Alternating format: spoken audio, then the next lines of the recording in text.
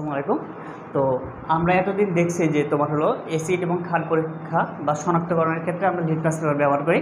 তো আমরা অ্যাসিড এবং ক্ষারকে নয় চিনলাম যে এগুলো অ্যাসিড এগুলো ক্ষার, কিন্তু তোমাদের যে সমস্যাটা হয় সেটা হলো যে অক্সিজেন সমৃদ্ধ যে অ্যাসিডগুলো আছে অর্থাৎ অক্সো অ্যাসিড যেগুলো আছে সেগুলোর নামকরণের ক্ষেত্রে তোমাদের সমস্যা হয়। তো এই নামকরণের ক্ষেত্রে আমরা যে পরীক্ষাটা করবো, দেখো বুঝতে পারতেছো যে অ্যাসিড পরীক্ষা যেটা অর্থাৎ নামকরণ যেটা সেটা আমরা করবো হলো তোমার জারণ মানের সাহায্যে। তো জারণ মান তোমরা জানো যে কোনো একটা মৌল যে কয়টা ইলেকট্রন দান করে কিংবা গ্রহণ করে তাকে আমরা যে সংখ্যার মাধ্যমে প্রকাশ করি সেটাকে আমরা জারণ মান বলি। তো জারণ মান যদি তুমি বের করতে পারো তাহলে খুব সহজেই একটা অ্যাসিডের তুমি কী করতে পারো, নামকরণগুলো করতে পারো। এই জন্য তোমাকে যা করতে হবে, প্রথমে জারণ মান বের করা শিখতে হবে। তো দেখো প্রথম আমরা একটা উদাহরণ দিই, আমি জানিও তোমাদের অনেকেই জানো, একটু উদাহরণ দিচ্ছি যেন বুঝতে সুবিধা হয়। যেমন সালফিউরিক অ্যাসিড আছে, দেখো H2SO4। তো আমরা এটা জানি কোনো একটা কম্পাউন্ডকে যখন ধরা হয় সেই কম্পাউন্ডের জারণ মানকে 0 ধরা হয়, অর্থাৎ সালফিউরিক অ্যাসিডের টোটাল জারণ মান কত? 0। তো অক্সো অ্যাসিড যেগুলো থাকবে সেই অক্সো অ্যাসিডগুলোর ভিতরে কেন্দ্রীয় মৌল যেটা থাকবে সেটা জারণ মান তোমাকে বার করতে হবে। দ্যাট মিনস এইটার ভিতরে দেখো সালফারটা হলো তোমার কেন্দ্রীয় মৌল, তার মানে সালফারের কেন্দ্রীয় মৌলের জারণ মান তোমাকে বের করতে হবে। তাহলে হাইড্রোজেন যেটা আছে, দেখো হাইড্রোজেন আছে 2টা, আমরা জানি হাইড্রোজেনের জারণ মান হলো 1, তাহলে 2টা আছে এর জন্য 2 দিয়ে গুণ। সালফারের জারণ মান আমাকে বের করতে হবে, এটা হলো একটা, এটা x। আর অক্সিজেনের জারণ মান সেটা হলো -2 ইন্টু কত বলো 4, তার মানে 2 + x - 8 = কত আসছে? 0। তো এটাকে তুমি যদি ক্যালকুলেট করো যদি দেখো তাহলে এই x এর মানটা তুমি +6 পাও, ঠিক আছে?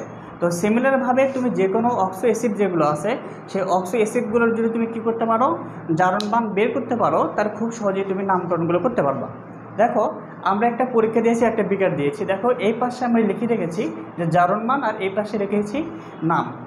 তো কোনো একটা অ্যাসিডের যদি কেন্দ্রীয় মৌলের জারণ মান যদি 3 কিংবা 4 হয় তাহলে সেগুলো হলো আস অ্যাসিড, আর যদি কোনো একটা অ্যাসিডের কেন্দ্রীয় মৌলের জারণ মান 5 অথবা 6 হয় সেগুলোকে বলা হয় ইক অ্যাসিড।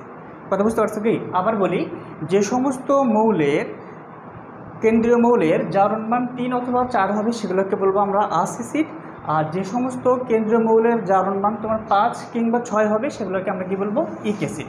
তাহলে খেয়াল করি আমরা এখানে, দেখো এই যে এইটার ক্ষেত্রে খেয়াল করো, অক্সিজেন আছে 2টা, তাহলে 3 দুগুণ কত বলো তো? 6। 6 থেকে যদি তুমি 2 বাদ দাও তাহলে কত হয়? 4।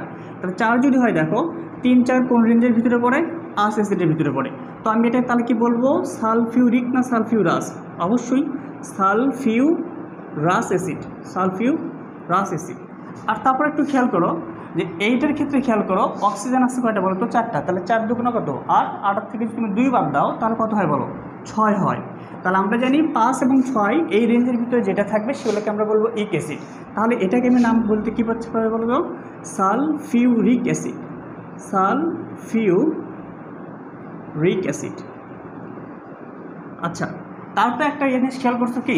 দেখো আমরা একটা অ্যারো সাইন দিয়ে লিখছি যে আস অ্যাসিডের থেকে যদি একটা অক্সিজেন কম থাকে, অর্থাৎ জারণ মান যদি আরও কমে যায়, অর্থাৎ 3 এবং 4 থেকে যদি কমে যায় সেগুলোকে বলি আমরা হাইপো।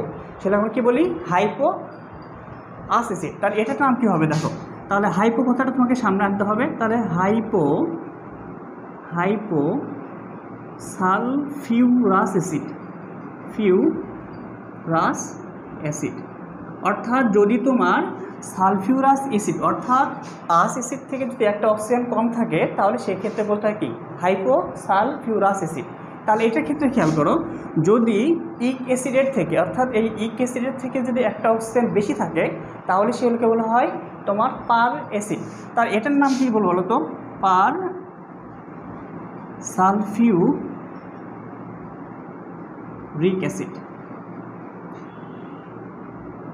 আচ্ছা, তাহলে মোটামুটি সালফারের অক্সাইডগুলো তুমি খেয়াল করলা। এখন এবার ক্লোরিনের অ্যাসিডগুলোর ক্ষেত্রে খেয়াল করো। তাহলে এটার ক্ষেত্রে তুমি যদি খেয়াল করো, এটার ক্ষেত্রে খেয়াল করো, দেখো এখানে অক্সিজেন আছে 2টা, হাইড্রোজেন আছে কয়টা বলো? 1টা। তাহলে 2 দুগুণ 4, 4 থেকে যদি তুমি 1 বাদ দাও তাহলে কত হবে? 3 হবে। তার মানে এটা জারণ মান যদি 3 হয় তাহলে 3 কোন রেঞ্জের ভিতরে পড়ে? এটার ভিতরে পড়ে। তাহলে আমরা জানি যখন 3 বা 4-এর ভিতরে থাকে সেটাকে আমরা বলি আস অ্যাসিড। তার মানে এটাকে তোমাকে পড়তে হচ্ছে ক্লোরাস অ্যাসিড, ক্লোরাস অ্যাসিড। আবার খেয়াল করো এখানে এটার ক্ষেত্রে যদি খেয়াল করো তাহলে 3 দুগুণ কত বলো? 6। 6 থেকে যদি 1 বাদ দাও তাহলে কত হবে? 5। তাহলে 5টা কোন রেঞ্জের ভিতরে পড়ে? 5-6 রেঞ্জের ভিতরে পড়ে, এটাকে হলো ইক অ্যাসিড। তাহলে মানে এটাকে আমরা বলবো কি ক্লোরিক অ্যাসিড, ক্লোরিক অ্যাসিড। আচ্ছা, একটু আগে দেখলাম যে যদি ইক অ্যাসিড থেকে যদি একটা অক্সিজেন যদি বেশি হয় তাহলে পার কথাটা আনতে হয়, তাহলে এটার নাম কি হবে পার ক্লোরিক অ্যাসিড। আর এটা যেহেতু আস অ্যাসিড থেকে যদি একটা অক্সিজেন কম হয় তাহলে সেটাকে আমরা কি বলি বলো তো, যে হাইপো কথা বলি। তাহলে আমরা কি বলবো হাইপোক্লোরাস অ্যাসিড। আচ্ছা, এমনভাবে আর কয়েকটি গুরুত্বপূর্ণ অ্যাসিড তোমাদের এখানে দেওয়া আছে। দেখো এটার ক্ষেত্রে যদি খেয়াল করো, অক্সিজেন আছে 2টা, তাহলে 2 দুগুণ 4, 4-এর থেকে যদি তুমি কী বাদ দাও বলো, 4-এর থেকে যদি 1 বাদ দাও তাহলে 3 হয়। তাহলে 3 হলে কোন রেঞ্জের ভিতরে, ওই তোমার আস অ্যাসিডের ভিতরে। তাহলে আমরা এটাকে বলবো কি নাইট্রাস অ্যাসিড, নাইট্রাস অ্যাসিড। আচ্ছা, সিমিলারভাবে খেয়াল করো এখানে যে 3 দুগুণ 6, 6 থেকে যদি 1 বাদ দেবে তাহলে কত হচ্ছে 5 হচ্ছে। তো 5 হচ্ছে মানে কোন রেঞ্জের ভিতরে হচ্ছে 5 থেকে 6, তাহলে এটাকে আমি বলবো ইক অ্যাসিড। তাহলে এটাকে আমি কী বলবো বলো তো, নাইট্রিক অ্যাসিড, নাইট্রিক অ্যাসিড।